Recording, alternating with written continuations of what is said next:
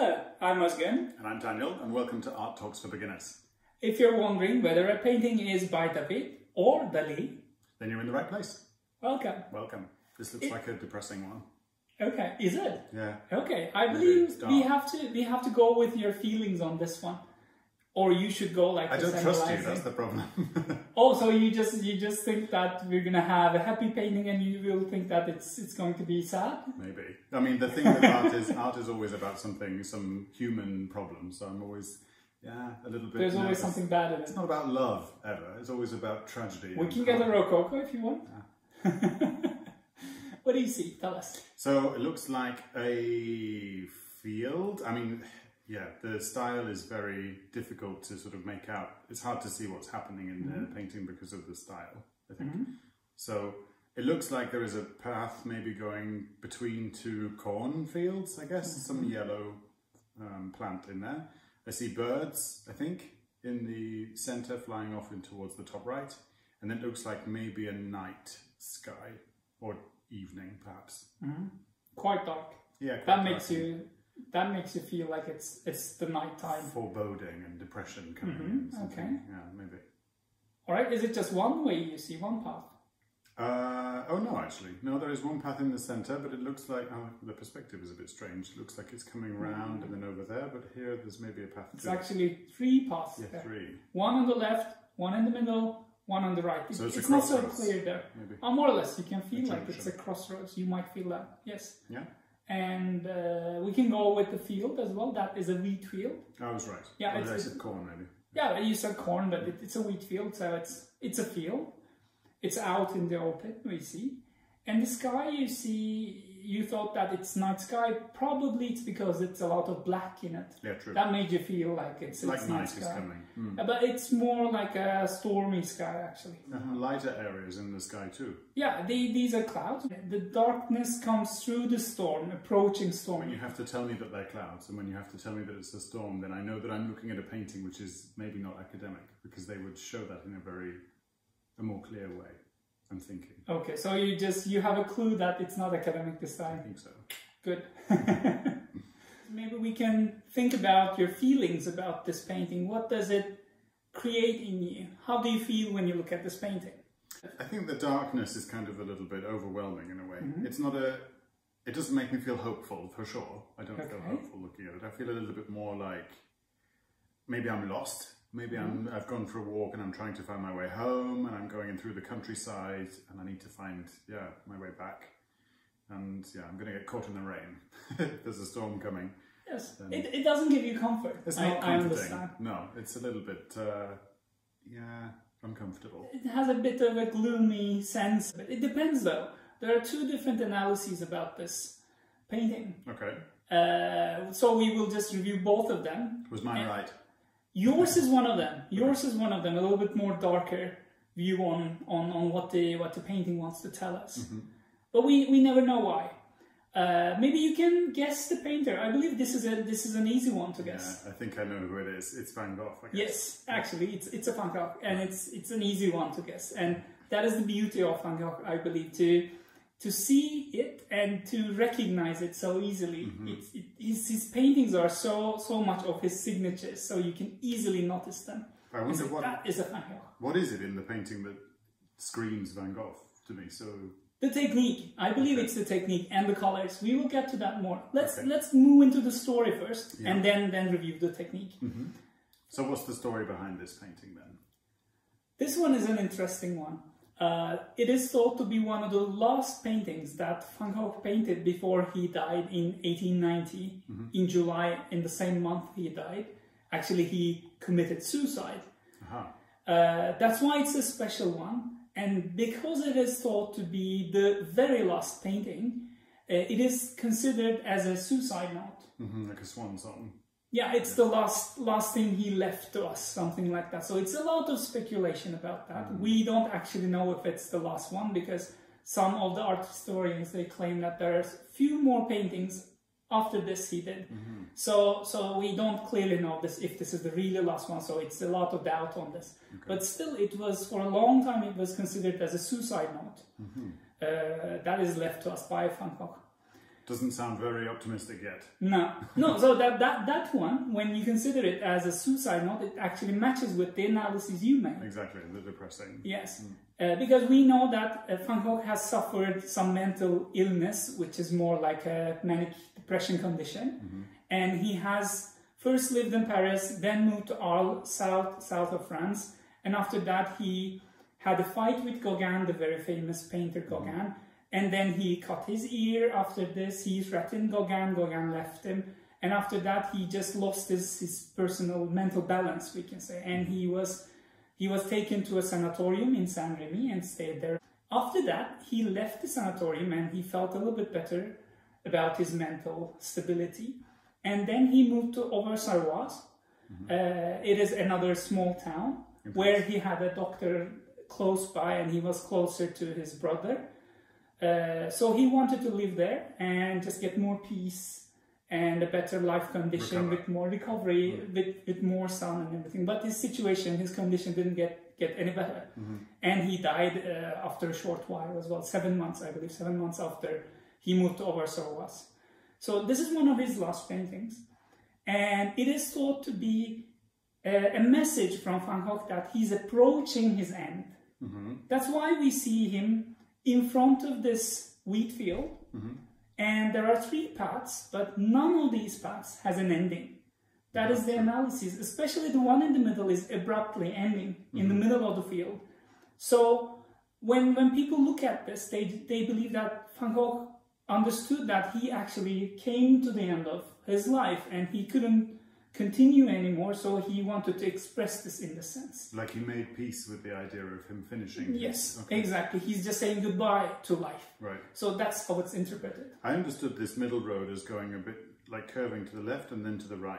I thought it went round there, but now when you say that it stops, I think I can see that. I guess. Yeah, it looks like a winding road, so you might feel like, is it a winding road so we don't see the end of it? But I mean, these are just interpretations, I can say. So you may still choose to see it that way, but especially since the other ways, the other 2 paths we don't see the end of them. They don't reach anywhere. There is no goal why you follow this path. So it just feels like it is the end of his life.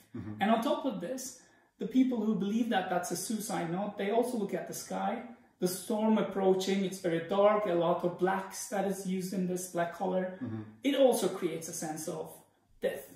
And on top of this, the birds you see there, they are crows, actually. Crows, okay. Yes. And crows are more associated generally with death and everything that is sinister. Right. So that also is a symbol of death in this sense. When you look at it that way, you see that, okay, he also sees the crows as well, and they're just...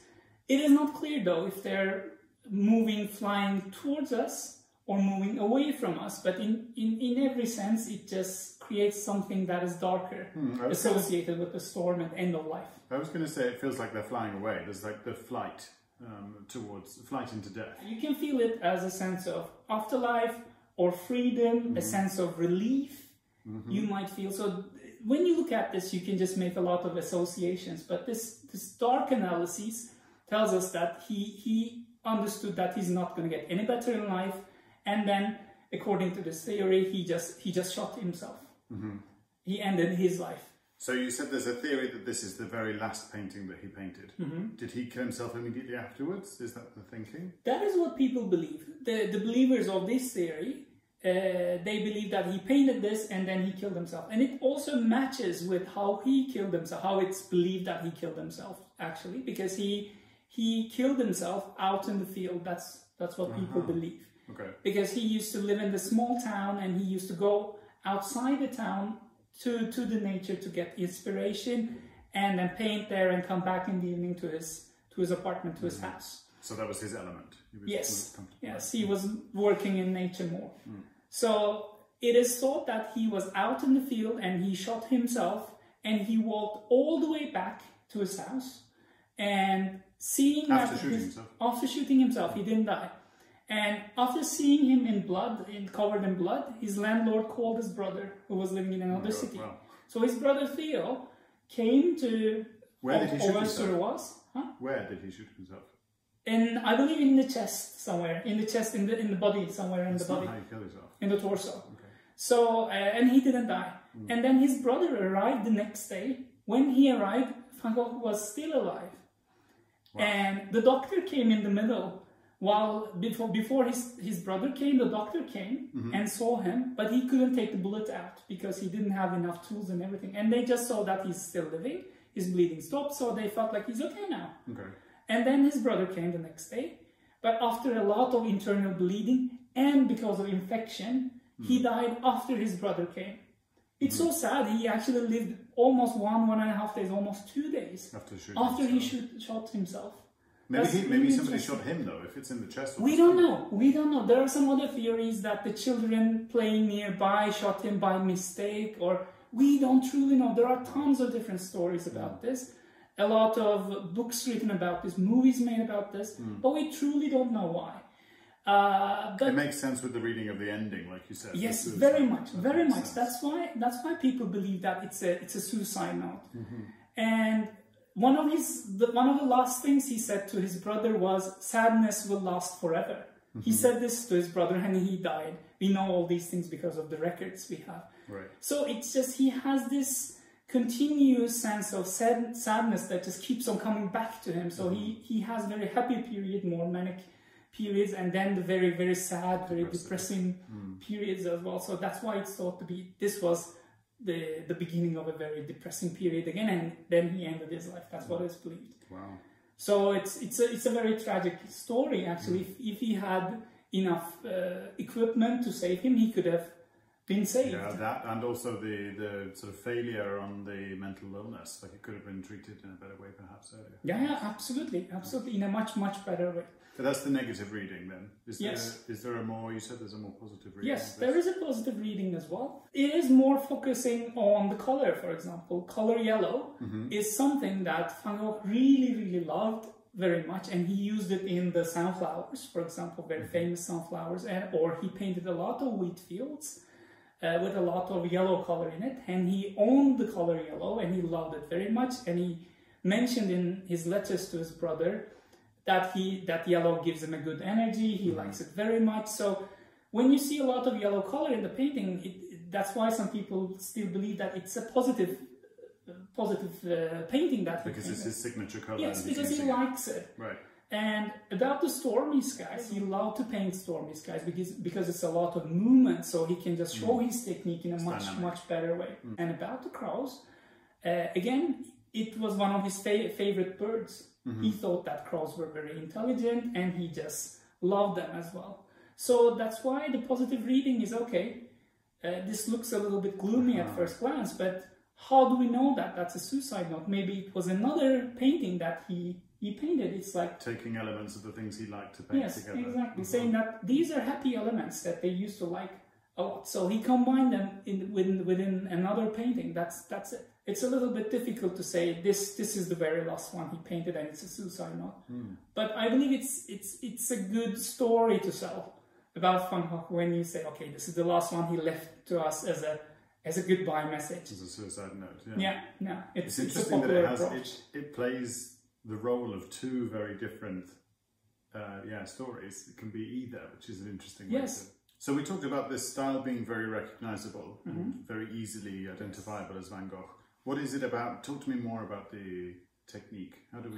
This one is from the movement we call Post-Impressionism. So when you first look at it, you may feel it's close to Impressionism in one sense, because it doesn't have a very clear surface finish. You see a lot of brush strokes, but the brush strokes you see in Post-Impressionism is different than Impressionism. In Impressionism, we see more short and rapid brush strokes. Here we see more wide, more prominent brush strokes, and we see large areas of flat color, single color in large areas. This is very typical Post-Impressionist. We can see contours, for example, that we don't see so much here though.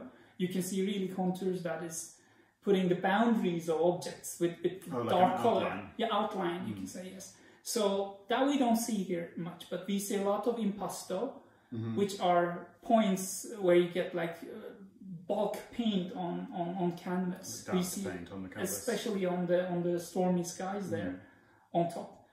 And the painter also uses his brush strokes to create dynamism and create a sense of movement to us. When you look at the wheat field, for example, you see that there's some wind coming, and the wheat is actually moving from side to side, and this feeling is created by these diagonal brushstrokes that the painter put around the wheat field. Or you can feel the direction of the road much better when you follow the brushstrokes again. So brushstrokes is everything. Right. And also Van Gogh's brushstrokes is very prominent and very much of his signature. They look very deliberate. Yes. In a way. It's not, I think in Impressionism it seems a bit more... Small things that is like applied on the surface very quickly. In this one it's like very deliberate, as you say. Like I put this here and this, and then I create this shape with those brushstrokes. So because of that, you get, even in small areas like here, you get this sort of swirl. Because of that, you see it like draws the eye down and around, and I guess it would be good for painting a seascape. Yes, seascape or skies or sense of movement in the air, in the sea, you can easily create with post-impressionist brushstrokes. One thing also Van Gogh did is he never blended colors on a palette. Most of the time he even used them out from the tube, put them directly on the brush, and just put it on the easel in the canvas. So that's something of his signature as well. So you don't see so much blended colors in Van Gogh. It's simple yellow, simple blues, simple greens. They put together and create some different color effects, but they're not blended. There's something very special about Van Gogh actually, is that he is a self-taught artist. He didn't have any prior education, and what he produced us within the very short life period of 37 years, he painted only in the last 10 years of his life. Wow. And during this 10-year period where he painted, he left us more than 2,000 images and 800 letters he wrote to his brother. Prolific. So this amazing amount of work this one single guy did in his life. It's amazing that you have, it's a bit like a kind of Mozart equivalent. You get this sort of mega genius. I mean, in those 10 years, he produced that much, first of all, but also was such an influential character for later artists and for all of the art movement. Everybody knows who Van Gogh is. Exactly. And on top of all this, I mean, all this genius behind, he did have this mental condition, which probably hindered him to develop himself, improve more, or live more, to create more to the world. He couldn't do that. And on top of all of this, what we can say is he's so well known in art. He has influenced so many others, but he couldn't sell a painting in his life. I believe it's only 2 or 3 paintings of his were actually sold during his lifetime. Because it's not the popular style, or what is it? Wasn't. I believe it wasn't appreciated at the time when he was painting these things. But after he died and his brother died, his brother's wife starts selling his paintings. She's a real entrepreneur, I can say. She made him famous. Joe. This is the woman behind Van Gogh's popularity today. So you said this was painted in 1890, just before Van Gogh died. If I want to go and see it, where do I travel? You need to go to Amsterdam. Van Gogh is a Dutch painter, and this one is in the Van Gogh Museum in Amsterdam. There you can see it. Great. And how big is it? It looks quite long. It is a long painting because it is 2 square canvases put together. It is 50 centimeters by 1 meter. So 2 50 by 50 canvases they put together, and they made a longer painting. So it's 1 meter by a half meter? Yes. Okay. That's all for today on Van Gogh's painting Wheatfield with Crows. Thank you very much for watching us. Stick around for more colour coordination with the painting. Yeah, I just put it on because of Van Gogh, actually. This is his favourite colour. And your favourite painter, maybe? Yes, also. And stay tuned for Art Talks for Beginners. Thank you.